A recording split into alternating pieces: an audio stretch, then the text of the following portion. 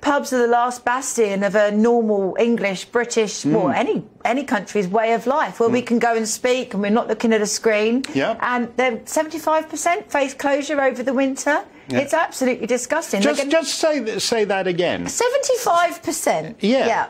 That's staggering. Nobody says anything about it. Permanent lockdown.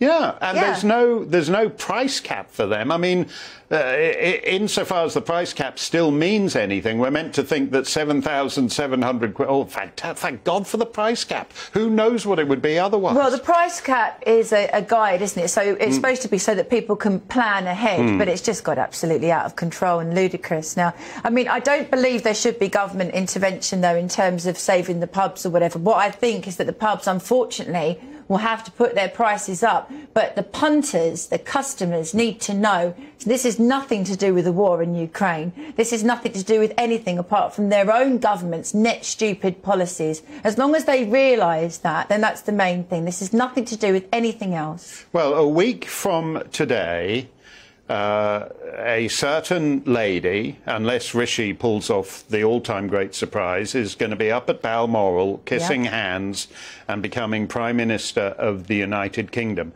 Why doesn't she just say now, net zero is bonkers when you're talking about £15 a pint for beer?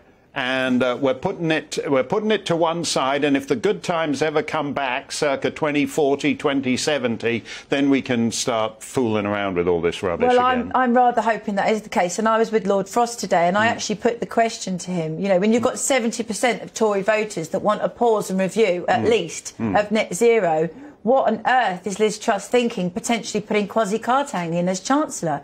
I mean, he's a net zero fanatic, and Lord Frost is not really into the whole net zero thing at all. But, you know, he has to be careful what he says, and I don't want to break any Chatham House rules. But, you know, we really need Liz to scrap net zero, don't we? But the Kwasi Kwarteng thing, it does worry me because, you know, he's a fanatic. And he's surrounded by fanatics as well.